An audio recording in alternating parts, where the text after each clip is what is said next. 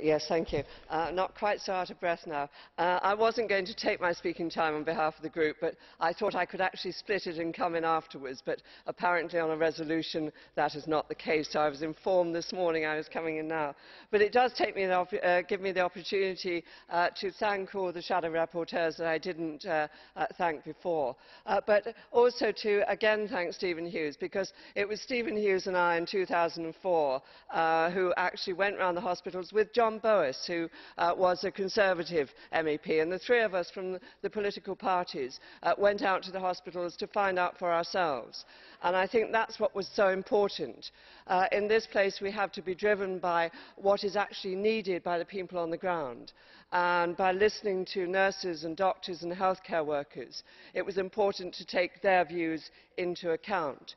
Stephen mentioned implementing guidelines, and I'd like to find out really whether you do know whether the Commission is thinking of bringing forward any implementing guidelines for this. I think it's very, very important that we have these.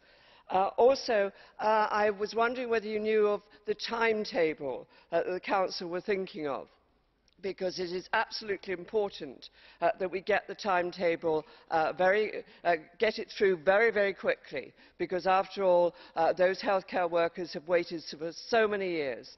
We do not want any more needle stick injuries unnecessarily during that waiting time. We've had too many over the last few years. Also, the point that's already been made, that although this is for the health sector only, at the present moment, I'd like to see it extended to other sectors, like the prisons in particular. I think it's very important that prison officers are protected as well.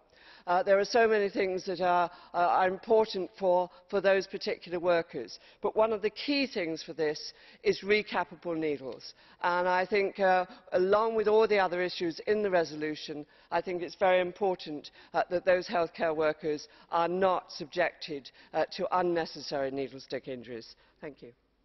Thank you very much.